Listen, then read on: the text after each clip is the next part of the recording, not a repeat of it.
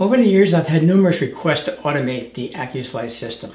I've had several concerns about doing that. First of all, being the cost. How costly would it be to automate the system? The second issue is the system needs to be portable. A lot of your automated systems are permanently mounted to your system, and they're just part of the system. But with the bandsaw, you need to be able to take it off, to change a blade, to clean your system. It just has to be portable to take it off and on. So that was a second concern. And then I was concerning what type of system I need to use to drive my sled through the bandsaw blade. And there's actually three different systems I could have used. First of all, I could have used a belt-driven system. I could have used a rack and pinion type system or a ball drive system. And I decided to use the ball drive system after talking to several people and several of our customers. A ball drive system consists of a screw, and the sled gets attached to that screw and drives through the bandsaw blade. So I've spent the last couple of weeks designing and building a prototype of the system. This is a work in process. What I'll be showing you is the initial design of the project.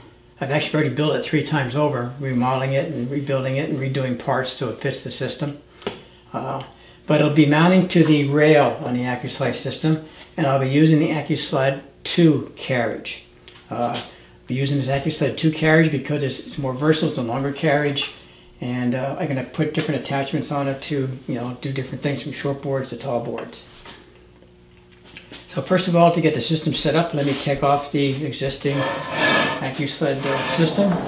Take off the sled.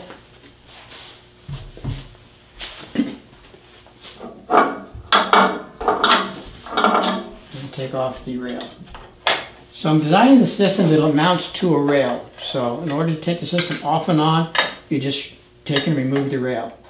So with the system, I'll be using a 6-foot rail.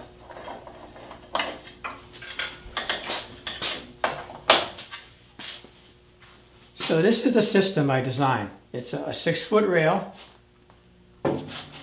and attached to that I have some plates on the bottom and the top, and I have this ball screw attached to those plates. So this just mounts in the holes in where your rail normally goes on the system. So it's a little bit heavier than the normal Accu-Slice system. But it is portable. It can be taken off and on the system. I'll get this screwed on here in a second, and I'll describe how it works. Okay, so on the system now I have my 6-foot rail, and on the bottom and the top of the rail I have these 1/4 inch by 6 inch plates mounted. And that plate comes out, and that plate is the same thickness as my Accu-Slice system, so it's a perfect fit. And on that plate I have mounted a piece here for the tail end of my screw system, and on the opposite end I have another plate with another support, and I'm using a stepper motor. Now the one thing I found out you do need for this system, you need both the extension tables and also the extensions out here for the mag jig clamps. You need the extension tables to support this long rail. So that was these tables were described in a previous video, and I'm glad I built them because I definitely needed them for this system. So I designed this system, and I designed it by putting the screw system outside the rail. And it means I had to move the mag jigs out a little bit. And I'm using my extensions on my table. And I'm also using the extensions on the end of the table here. So I need both extensions in order to operate this, both the table extensions and the table extensions this way for the mag jig clamps. But it all fits.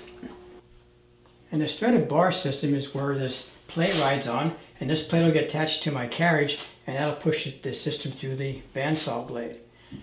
I was hoping to use a smaller screw system that would actually go inside the channel on the rail, but it's just much too big to do that, and even putting extensions on the sled would just too big. So I decided to move it out, and in reality it's probably a better choice because I have to watch, getting a lot of sawdust in this system. So by being further away, it actually is better. I can minimize the sawdust. Probably eventually I'll need to build a guard around this, both for safety and also to keep the sawdust off this screw system. And then on the end I have a stepper motor, and I'm using a NEMA 23 stepper motor. This is a NEMA 23. It's a 4 amp motor. It's pretty strong, but I'm not even certain it's going to be strong enough. I'll be doing some more work on this as time goes on. And on the system I mount my sled. This is my Accu-Sled II carriage.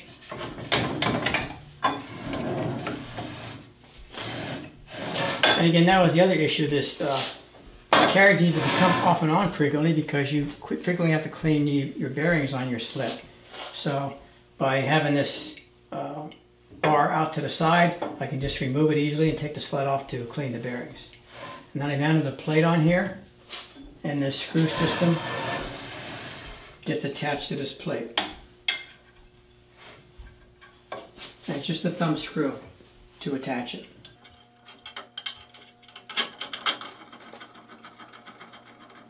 And now as this screw system migrates down the ball screw, the sled will move through the bandsaw blade.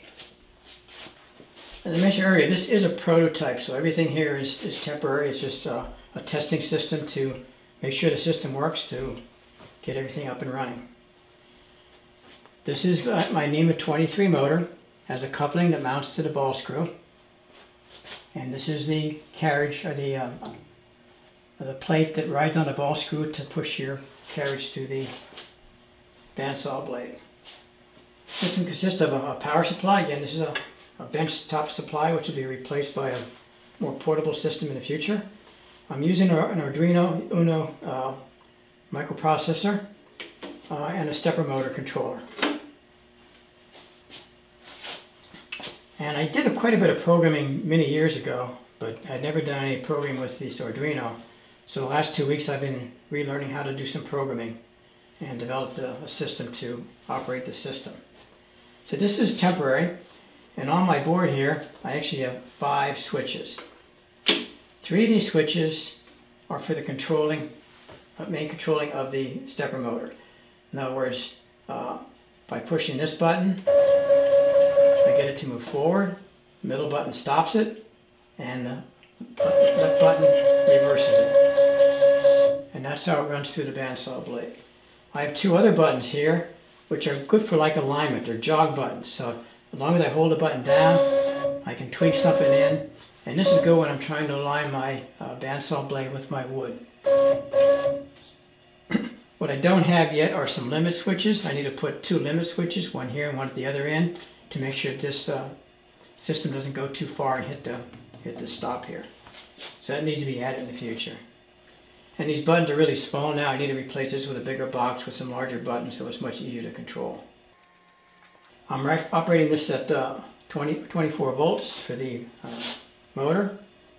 So this is a NEMA 4 amp motor. I may end up going to a little bit larger motor in the future.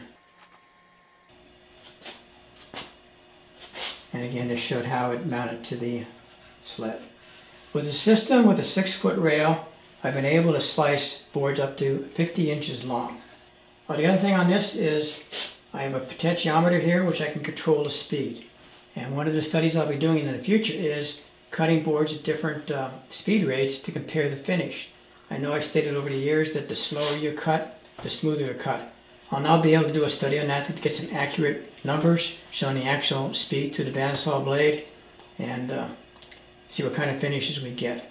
Also, by using this system, which is automated, I can run this system much slower than I do manually because, you know, normally you're here pushing it through and you don't waste a lot of time doing that, but when it's automated, you can push it and let it take its time going through a board. And once I get the automatic stops on, it'll stop itself when it's done. This is a work in process. This is the first video. I have a lot more to do on this. Not only adding, stops for this system, building a box, a controller for the system. And after I get it all working, I need to be able to see, what size boards it can cut. I'm cutting some small boards now, which is working fine. But what if I go to a 6-inch or 12-inch wide board? Does the system have enough power to push it through the bandsaw blade? And if not, I have to go to a bigger motor. After I get all that working, the next step is to automate the indexing wheel, so it can automatically index the system. Once I get that done, you can put a board on here tell it to cut 10 boards, and it'll go through and process 10 boards automatically. So that's the hope for the future, but that's months away.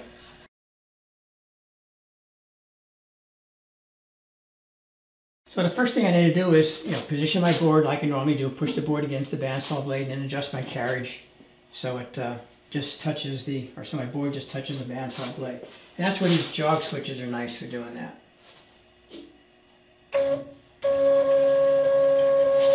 And if it's taking too slow, I can speed it up.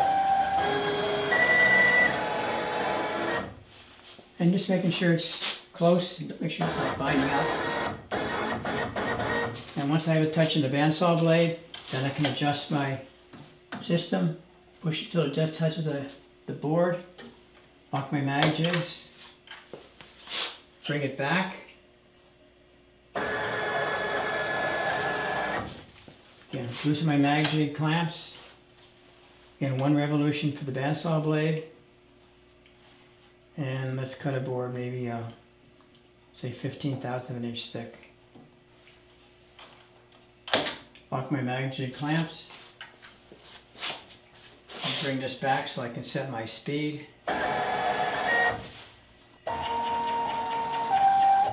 You can see I can get that going real slow,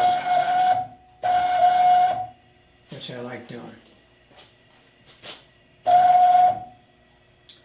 So once ready, I'll turn the bandsaw blade on and then turn my processor on and let it go through the bandsaw blade. This is the real-time running speed of the board going through the bandsaw blade. So normally when I'm using the automated system, I actually cut slower than I normally cut using my Accu-Slice system. And the board's running through the bandsaw blade at a constant, even speed. There's no jerking motion. The bandsaw blade is going through slowly, and as it's going through the board, it's acting like a planer and actually smoothing out the surface. So as a result, you get some very, very smooth cuts with this system.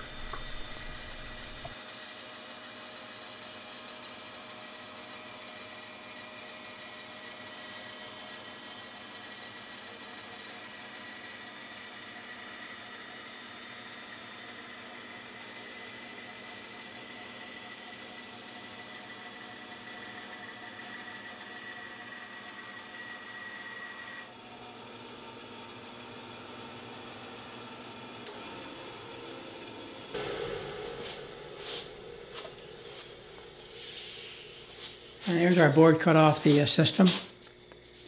One thing, by having this being automated, there's no jerking motion of the system going through the carriage. It's going through nice and even and smooth.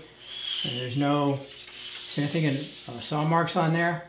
Like I said, I'll be doing a study later, running this at different speeds to see how smooth we can get the piece of wood going through that. Now when it's done, you need to reverse it, of course.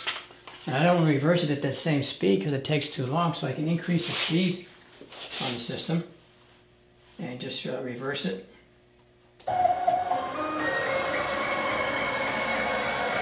I'm reversing it at a higher speed.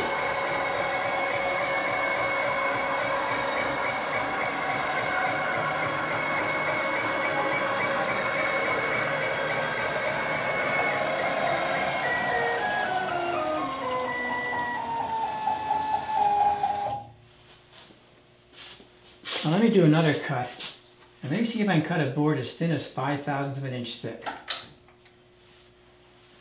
So that's 1 full revolution for the bandsaw blade, and then let's try 5/1000.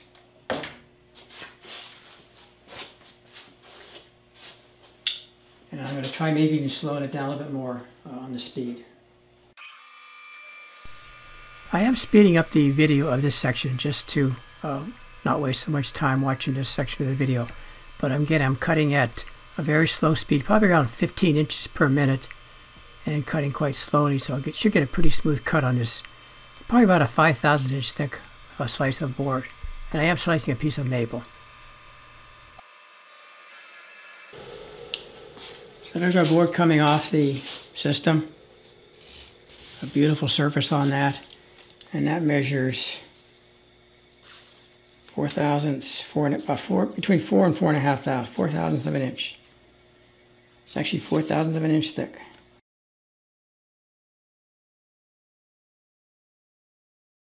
So this is a work in process. I have a lot more work to do going forward in the future, both hardware and software development.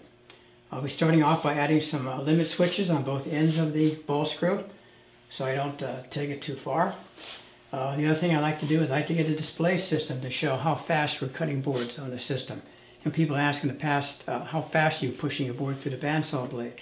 Well, I've actually written a software that shows up on the PC screen to show the speed in inches per minute that the system is moving through the bandsaw blade. But I like to have a little screen that actually shows, on the bandsaw, showing what the speed is of cutting the boards. So I have a lot more work to do. So creating limit switches, creating some sort of shielding system to keep sawdust off of the ball screw, making a controller box to enclose all this in a nice box, getting some bigger buttons so you can more easily start and stop it. Maybe even having something portable you can go over here and operate it from with a lead wire. So I'll be working on all that as time goes on. So this is not a project that'll be done in a week or two. This will be months of development on this project. And again, I think at least one of our viewers has automated the system already, and I'd like to hear from those people. Anybody doing it? Anybody has any suggestions on ways to improve it, to do things better? I'd be glad to take your input and incorporate those in my future design. After I get the main system all working, the next thing I want to do is I want to automate the indexing system. And I may use this index system, I may make something different, I don't know. See how much it works.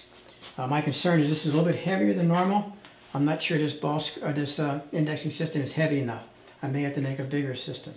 So I'll look at that going forward.